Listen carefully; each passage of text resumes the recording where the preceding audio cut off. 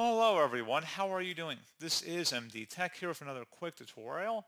In today's tutorial, I'm going to show you guys how to hopefully resolve if the DirectX setup could not download the file. Setup could not download the file, please retry later or check network connection. So this should hopefully be a pretty straightforward process here, guys, on how to resolve it. And without further ado, let's go ahead and jump right into it. So first thing you want to do is open up the search menu, type in CMD, best result should come back with command prompt, right click on that and select run as administrator. If you receive a user account control prompt, select yes. Now I'm going to have a couple commands in the description of my video. I want you guys to copy the first one and then go up the top bar of the command prompt window, right click on it, select edit and paste that in.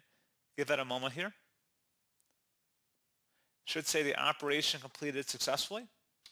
Next command, you want to go ahead and copy that. It's ipconfig and then a space /flushdns. Should come back with successfully flushed the DNS resolver cache. And now you want to copy the third command, the final one in here. So it says netsh space winsock space reset. Go ahead and paste that in. So successfully reset the winsock catalog.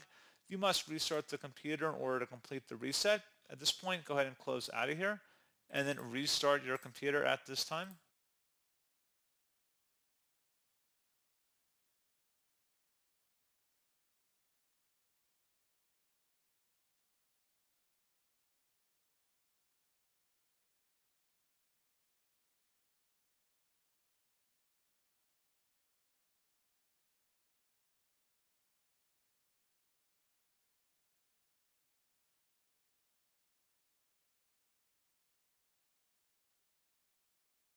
And there you go, guys. Hopefully that was a pretty straightforward process. And as always, thank you for watching. I do hope I was able to help you out, and I do look forward to catching you all in the next tutorial.